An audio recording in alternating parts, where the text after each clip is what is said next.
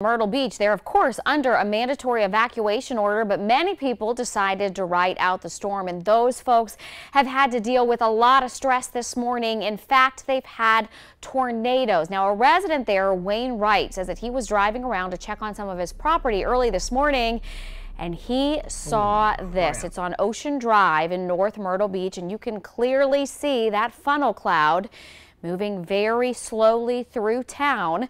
As the car gets a little bit closer, you can see it very clearly, the rotation. Now, tornado warnings, like Alex just said, still in effect for Horry County, Dillon County, and much of our coast. But of course, you should not go out right now. Officials say they need you to hunker down at home so that they can concentrate their efforts in other areas. They do not need to be coming out and rescuing you. So we appreciate this video, but please stay inside.